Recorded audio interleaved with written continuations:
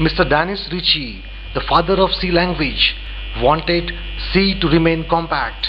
Hence, intentionally, he has not provided any reserved word or keyword for input or output.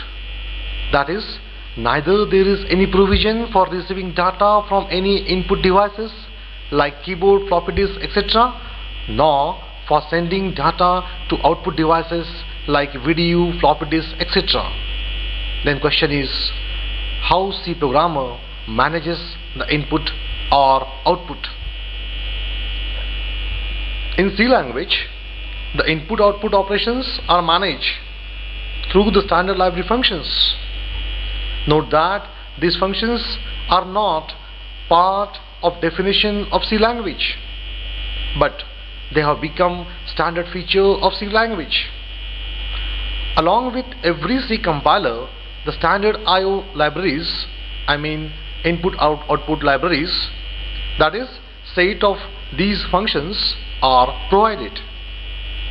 Note that every operating system has its own facility for managing I/O operations. The C compiler uses this facility through the C programs. That is, the compiler designers develop several C programs which simply links the C compiler for particular operating systems input-output facilities. So what they are doing? The designers or developers of C compiler develop several C programs which simply link the C compiler for particular OS input-output facilities. That is, the headache of I/O is simply handed over to the operating system through the simple C programs. These C programs are nothing but input-output standard library functions. Is it clear? Well, the C is a practically unique language for managing I/O operations.